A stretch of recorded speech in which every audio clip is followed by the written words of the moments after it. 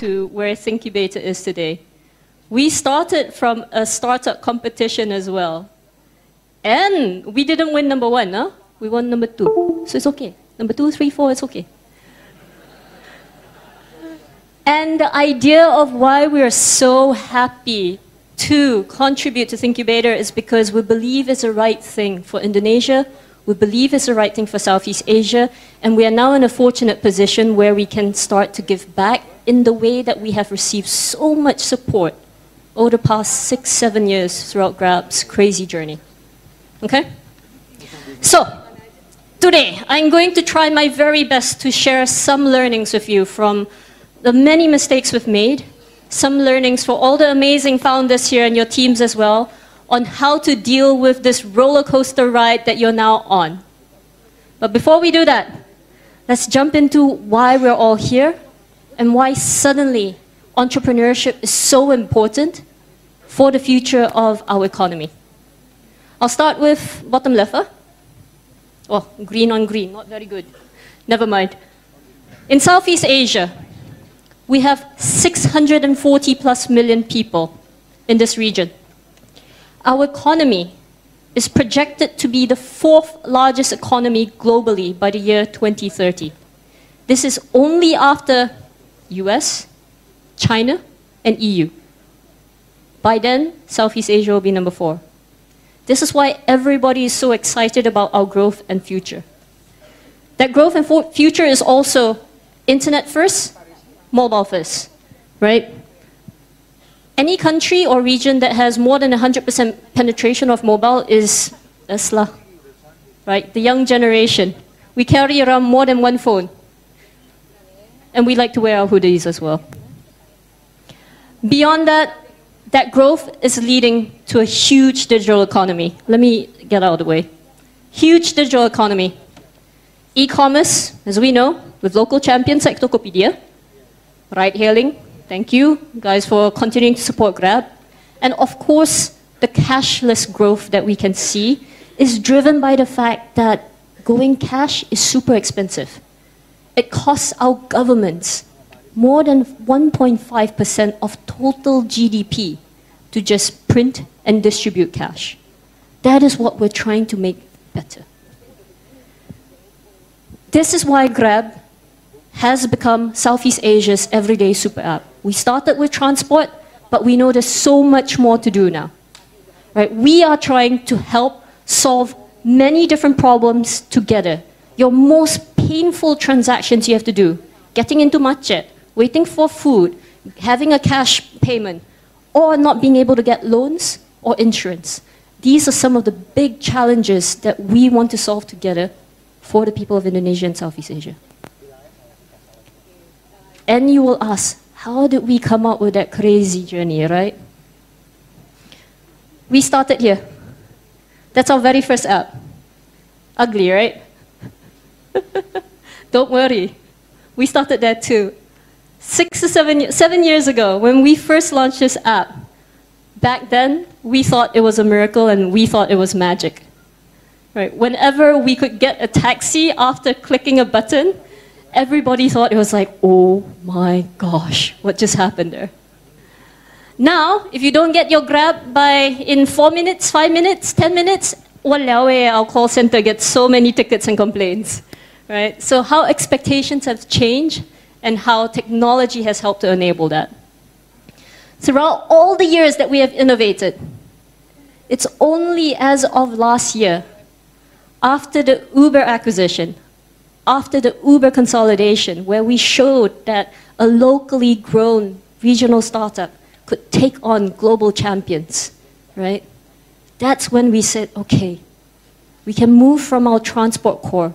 We can start to serve the people of Southeast Asia more and more now. And if you look at our app today, it looks so different from before. And that's because our ambitions, our aspirations, and our capabilities have gone far beyond what it used to be. But don't forget, we started ugly too.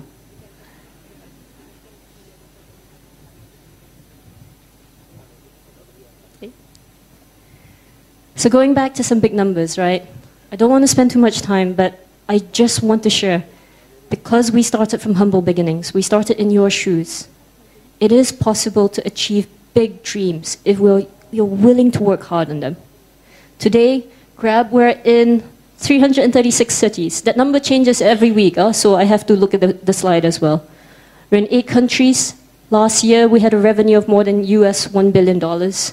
We now have had more than 140 million downloads throughout the region.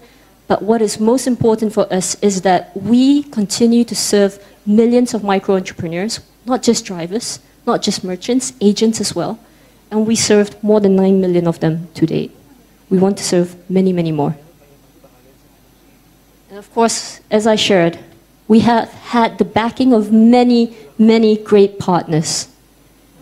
These giants, we stood on their shoulders, and hopefully we can start to share some of that future with you as well and help you along your initial journeys.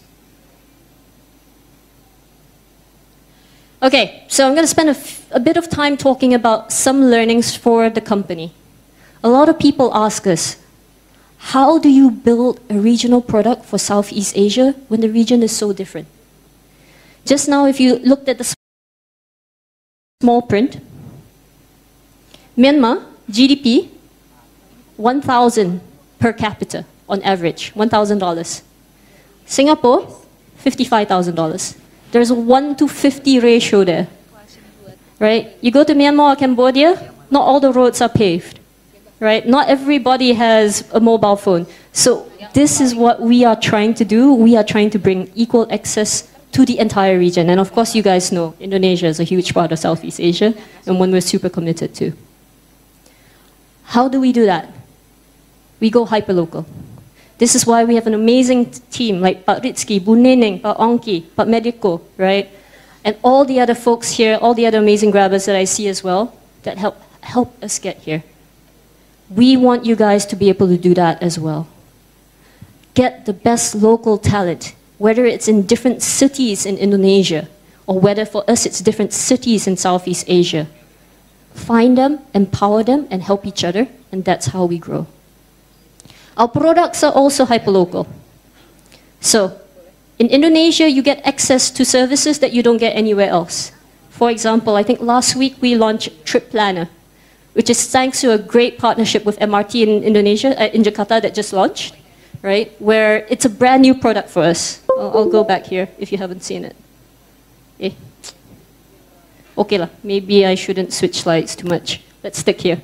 Trip Planner, or OVO, or groceries deliveries. All of these, or Hook, they're all Indonesia first products that we have launched because we know that this is what our Indonesian customers want, right?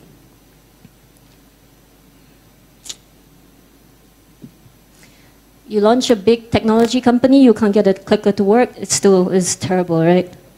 Okay, how we do this? It's not just the local teams in each country and city. We also staff for the best global and local technology talent. It's the first time in the world that any startup from Southeast Asia has gone global with R&D centers. So to share with you, we have 3 R&D centers that are outside of Southeast Asia. And these are places like Seattle, Beijing, and Bangalore, which have historically already had the best global talent and are known to be technology hubs, where we've been able to find people to join us on our journey. And the reason why they do it, even though they're not Southeast Asian, is because they can see the impact that we have on millions of lives. They can't get this kind of experience anywhere else. And that's the same kind of impact you can have in Indonesia, starting with Indonesia. We have 200 plus million people here. There's a lot of lives to influence, right? And then, of course, we get the best local talent, one R&D center here in Jakarta, one in Vietnam, Singapore, and Malaysia as well. This is how we innovate so quickly. It's always people first.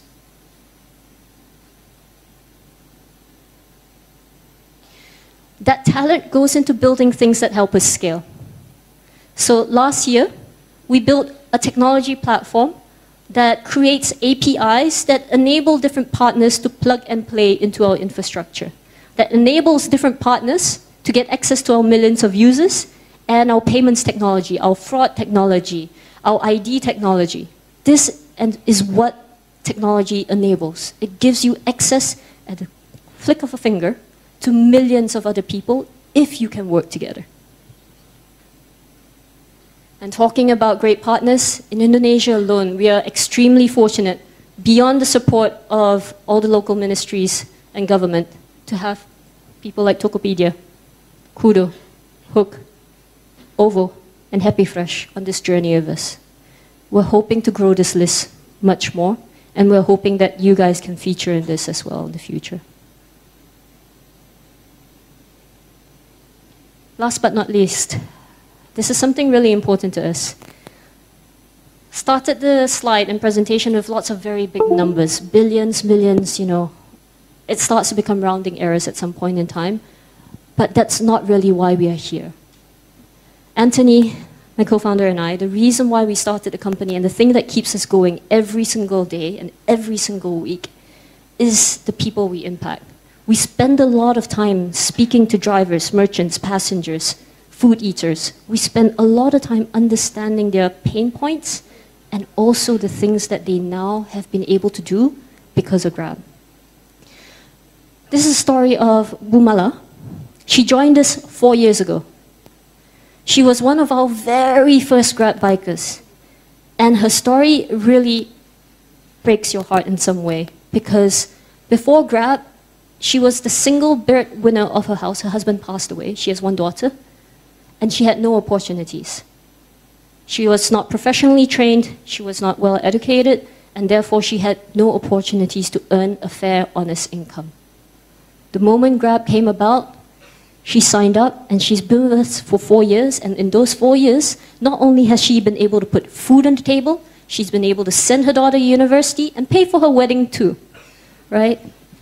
She feels so fortunate that every time any passenger jumps onto her bike, she wants to help them. She's helped, actually, really random story, but true. If you speak to her, she found out during one of her rides with a young middle school boy that he was struggling with maths. She said, "Hey, let me help you because I've taught my daughter before." She actually went to spend time teaching the guy, and he did actually pretty well in his exams. This is how thankful she is for the opportunities that she has. Okay, so that's what keeps us going. So that's company-wide what drives us, how we think about growing, and why we are where we are today. But to be honest, the company matters less if the leaders are not learning as we grow. So the next few slides, I'm going to share a bit around some of the personal learnings, right? I love Venn diagrams. Sorry, I'm ex-McKinsey. In this, you will see our constant challenge as founders and leaders every single day of the balance we're trying to strike between taking what we call intelligent risks, risks that are just in between the probabilities of success and failure that will lead to outsized outcomes. Because if you play it too safe, you're like, okay, you'll be successful, but it'll be incremental, right? It'll be tiny, tiny improvements. If you play it too risky, your likelihood of failure is going to be extremely high. So what you're constantly trying to do is find out where is that sweet spot in the middle. Not easy. The one thing we've learned is the only constant throughout this process is that we will make mistakes. And mistakes are not bad. In fact, mistakes are only bad if you don't learn from them. So to us, when we think about how and what has enabled Grab to grow, it's actually not the number of mistakes we've learned or we've made, but how fast we've learned from them and how fast we make sure that we and our teams don't repeat the same mistakes over and over again. So, if you know you're going to make a lot of mistakes, how do you deal with it when you're like, shit, every single day this sucks, right? Again, ex-consultant, I love frameworks. This is 3 R's, okay? Reflect, rest, and reset. What do I mean by this?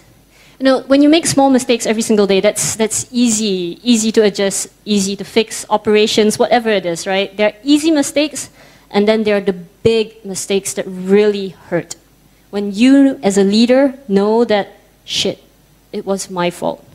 Something isn't quite right. Or we took a wrong strategic move, right? And we weren't quite able to figure it out. We try and try, no matter how much work we put into it, the outcomes don't change. So clearly we are making the same mistakes again. What do you do then?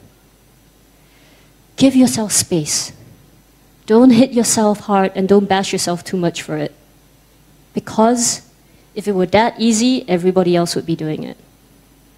Okay? Give yourself space by stepping back, saying, hey, how do I think about this? Forget about the trees, step back and look at the forest and say, reflect on what has led to this situation and what you think could have been the different reasons why you are where you are now. And give yourself space to rest. It gets tiring, right? So once you reflect, you rest, you figure out what's the root cause, what you want to do differently this time. Because if you do the same thing again, you're like Einstein's quote, you're stupid if you try and do the same thing over and over again and expect different results, okay? He didn't exactly say those words, but Google it. You'll get something similar, okay? Once you do that, once you figure out how you're going to do things differently, reset and then move forward. Folks, because if you don't give yourself space, nobody else will. You're ultimately the leaders of your company. Your investors are expecting you to do this. Your team members, the people you've hired, your partners, they're expecting you to do this. And the only person who can tell yourself to do this is yourself. Okay? This one, I love cheesy comments. One size doesn't fit all. So easy to say, so difficult to do. It starts as simple as, I have a team of 5 people. How do I interact with those 5 people? The same style or different? How do I help them grow? How do I give them feedback? How do I encourage and motivate them? It needs to be tailored because every one of us is different. So one of the biggest learning challenges and journeys that I'm still on and will forever be on is to try and increase my toolkit of leadership and management styles. If you were to speak to me 10 years ago, my favorite activity was to stare in front of a laptop screen and do Excel and PowerPoint. Ask me to go spend time doing what I'm doing right now, I will cry and run away, right? But I know that Grab needed it, and that's why I grew and learned to do this. For the company and for you guys as well, okay? That is as simple as within your team. More importantly, the same principle also holds for your customers. One of the things that we like to say at Grab is, I am not the customer. I'm merely one in hundreds of millions of customers. My experience, what I expect, what I think is good and what I think is bad is not always the same as what other people think. We can do the same product test, the same user test in Jakarta. The results will be different from Manado, different from Ho Chi Minh, different from Singapore. We need to segment and tailor our products, again, in a hyper-local way, however best we can. Easier said than done, I know, I'm sorry. I'm giving you very easy things to say, very difficult things to do, but that's really important to think about. And why we're here today, you miss 100% of the shots you don't take. All of you, I actually just want to give yourself a round of hands of applause. Can you guys clap for yourself?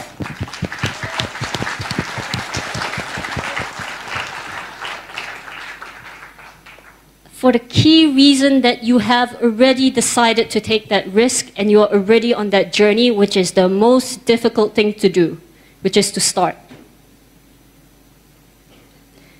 It's not easy.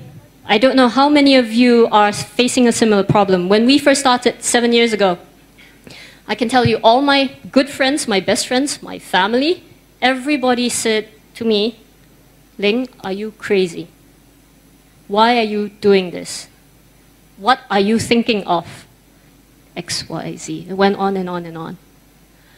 But the reason why I did it and continued to do it was because, one, I thought the problem really needed to be solved For us, it was safety for passengers, convenience for passengers. It was income opportunities for our drivers, and giving them a sense of worth that they never had before.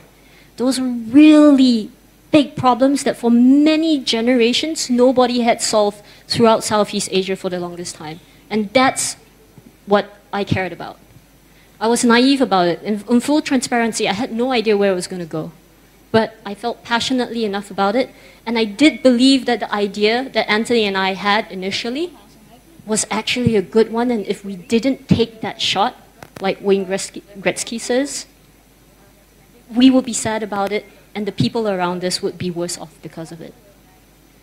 Likelihood of success at that point in time, single-digit percentages, right? I don't even know. We got lucky, and we know that, and we still know that we're very lucky every single day to be where we are, and we want to share that luck now. But so, thank you guys for taking that step. The one ask is make sure you feel super passionately about what you're doing. If you're not passionate about the problems you're solving, the customers you're serving, and the team that you're working with, trust me, it's going to be way more difficult than you need it to be. There are much easier ways to earn money, okay? And not everybody needs to be an entrepreneur. I never wanted to be. Kind of wonder why I still did it. But it's okay. You get what I mean? If you care about it, do it. And we will do whatever we can to make sure we create an environment around you to enable your success more than not. So how are we planning on doing this? For those of you who don't already know, beyond programs like Thinkubator, where we're in partnership with the government here, with the amazing things that they're trying to do as well, we've also got Grab Ventures and the Velocity program. We launched this last year. We've already gone through batch 1. We had a slightly different selection process. There was no live pitching, okay? There was no TV, there was no transmedia, there was no Pak Luhut, right? But we managed to bring together 5 amazing startups that we did a couple of things with. We gave them access to the Grab app. Via the platform and APIs, their services were easily surfaced into the Grab feed. Some of them, in 6 weeks, they got 70% more transactions than they ever did before coming on Grab, in just 6 weeks. Because they suddenly got access to 100 million plus users. And we want to create this opportunity for more of you.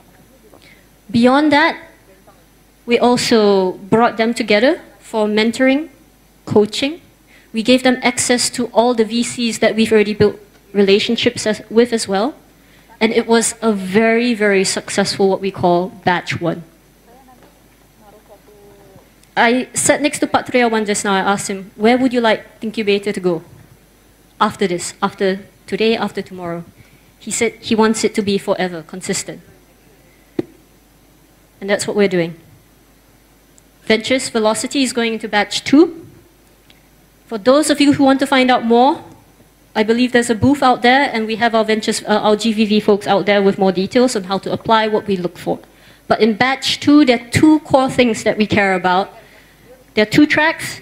The first track is to empower farmers. Pak Luhut talked about this a bit just now. There are many, many different industries that really enable us to live the lives that we do. Grab food will be nothing without food. Food comes from farmers, fishermen, right? How do we help empower them and enable their lives to be more efficient and effective? Via technology, that's what we're hoping to do with track 1. Track 2, I talked about the 9 million micro-entrepreneurs. I talked about Mala, the Grab bike driver.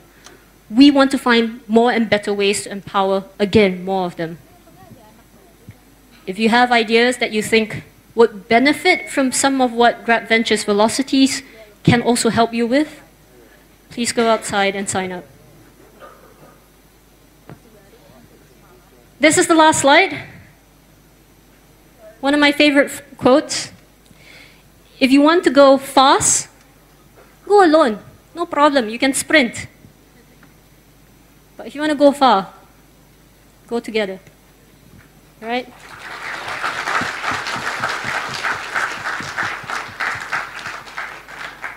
I wish you all the very best luck.